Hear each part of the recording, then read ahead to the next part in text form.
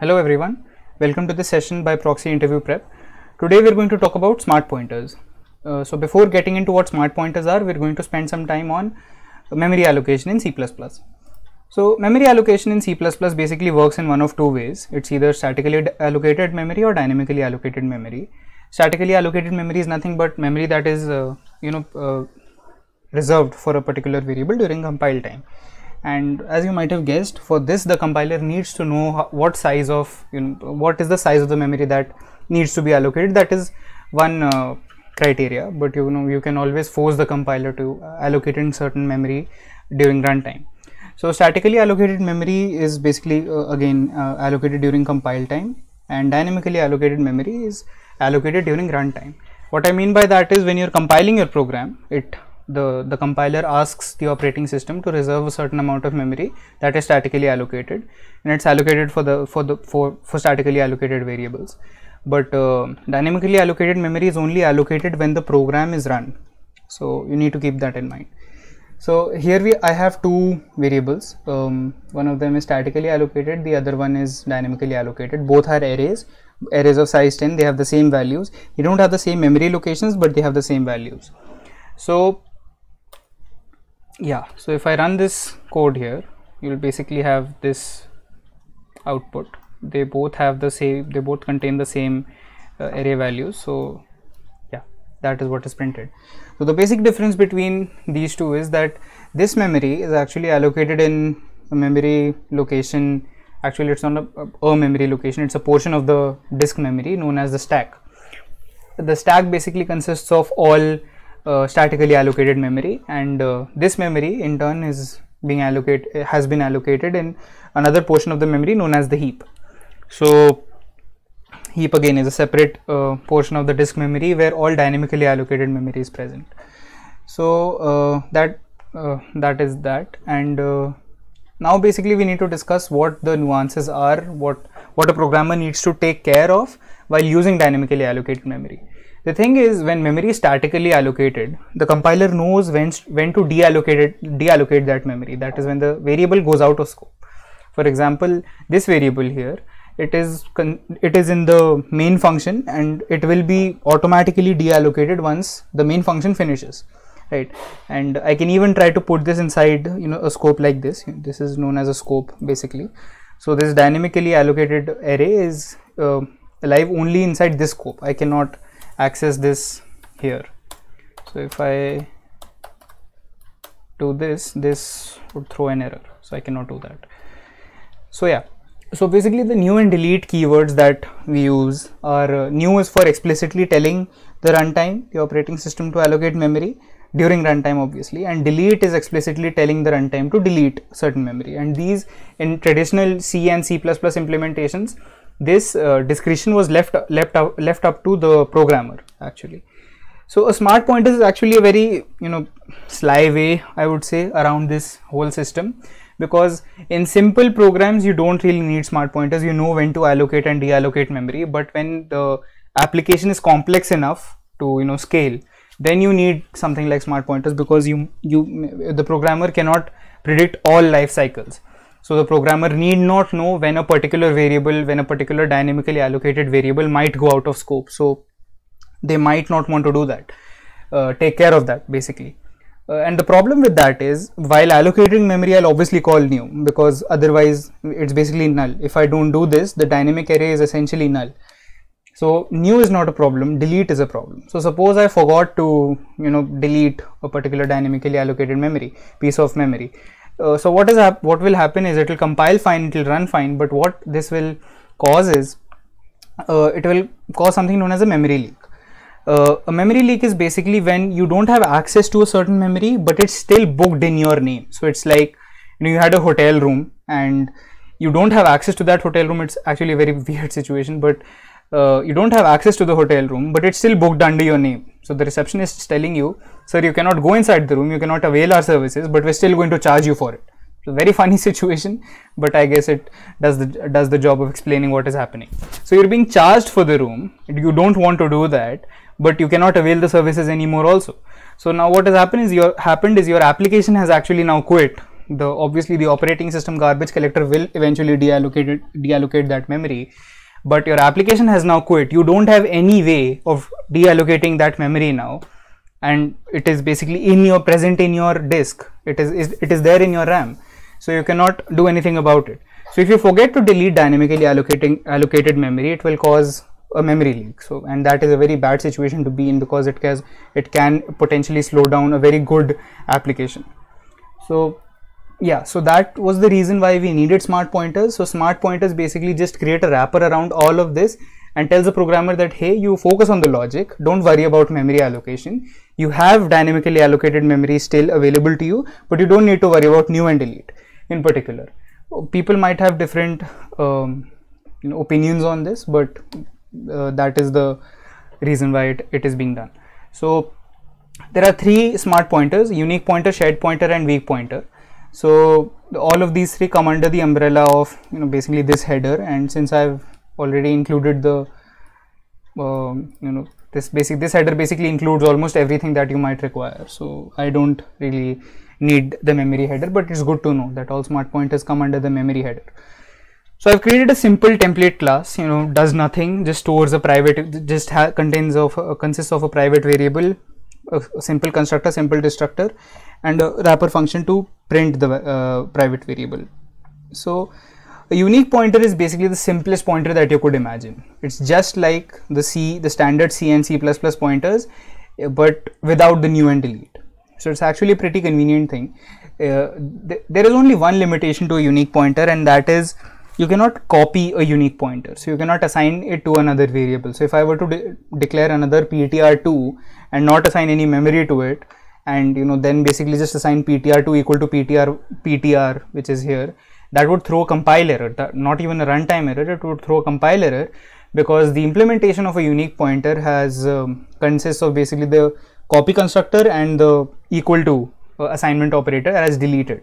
So it does not support these two things. You cannot even overload them, so it does not support copy constructors and equal to assignment operators. That is one nuance that you need to know about a unique pointer.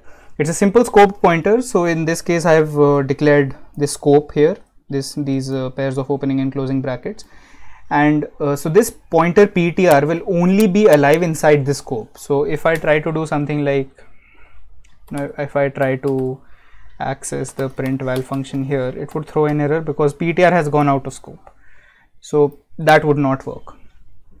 And so yeah, so there are 2 ways of creating a unique pointer. One of them I've actually listed both of them here.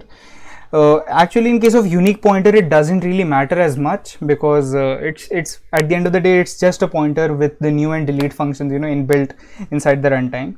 But make unique is just a very cleaner way of doing things. I actually don't know what the exact reason is, but exception handling is one of the reasons, because in production level environment sometimes you might run into exceptions, and when you're explicitly allocating memory, sometimes that memory might not be deallocated on time. So make unique is actually a better way of doing this, and actually both of them work completely fine. You will get the same output, and everything will work fine. Compilation will work fine, and runtime will also work fine, but won't throw any particular errors. But it just make unique is just a more cleaner way rather of doing things. So that's the unique pointer. And use case for a unique pointer is pretty much like any other pointer, except for when you need to copy the pointer inside in another pointer. When you need to use the pointer to access memory inside a particular scope and only that scope, that's when you use a unique pointer, because you know that you cannot use it anywhere else. So to actually deal with this problem, not being able to copy a pointer, the shared pointer was actually created for this purpose. So a shared pointer, basically what it does is, shared pointer is allowed to keep multiple references to a single memory location.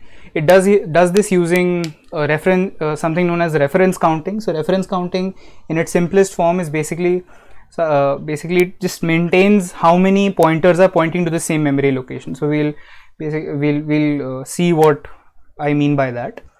So there are 2 ways to do this. To declare a shared pointer, again same as unique pointer, just the function in this case is known as make shared. So one subtle difference between how you declare a unique pointer and a shared pointer.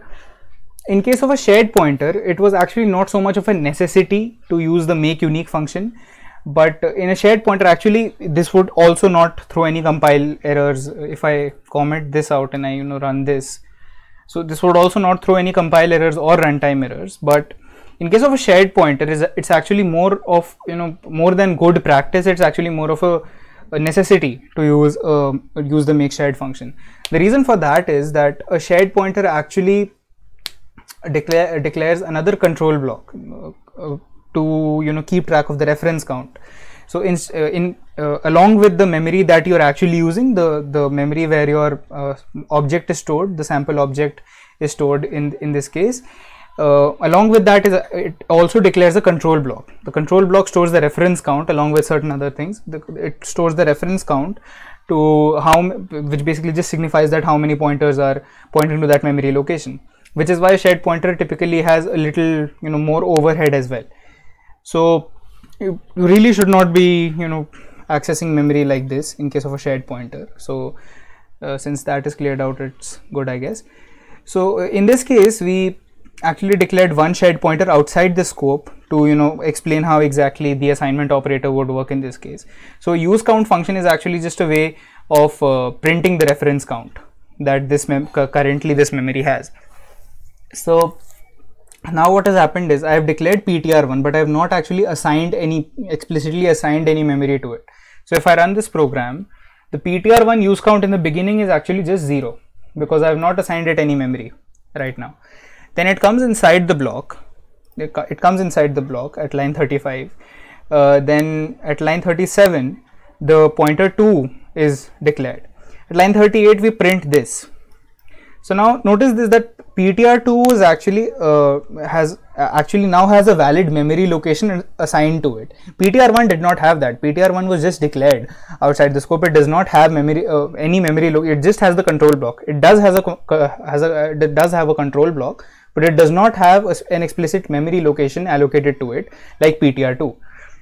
So ptr2 has a control block and as well as the memory location assigned to it, and therefore the use count goes up by 1. Initially it might have been 0, but once you allocated memory for it, the use count went up by 1. So now here I printed ptr2 use count before assignment and after assignment. Before assignment basically means that before you executed this statement ptr1 equal to ptr2, and that's actually a very interesting thing to note. The use count before assignment was actually 1, and after assignment it went up by 1 again. So now actually what has happened is ptr1 and ptr2 both point to the same memory location, which makes sense and therefore it makes sense for the reference counter to be equal to 2, because there are 2 reference counts now, 2 references to that memory location. So once we get out of this scope here, ptr2 dies. ptr2 does not have any significance now, but the control block and the memory location are still alive because there is one reference still pointing to that location, that is ptr1, because we assigned ptr1 to be equal to ptr2. So since the reference count is still non-zero, the memory location is still alive, and I can still do something like ptr print val because the memory location is still alive now.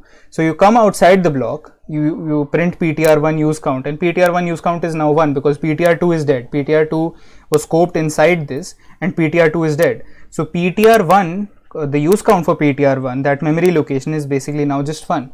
And once since ptr1, the scope for ptr1 was a complete main function, the moment you exit the function, the destructor will be called, and you can virtually think that the use count will go down by 1 and the memory is deallocated.